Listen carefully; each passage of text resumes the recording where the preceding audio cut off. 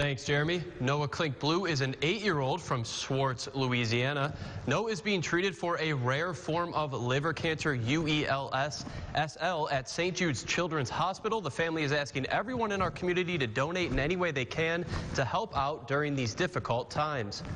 The family wants to raise enough to cover living expenses for 1 year, according to a family member. That comes out to about $24,000. Currently, the fundraisers have raised about $18,000. That is just about $6,000 shy of that goal.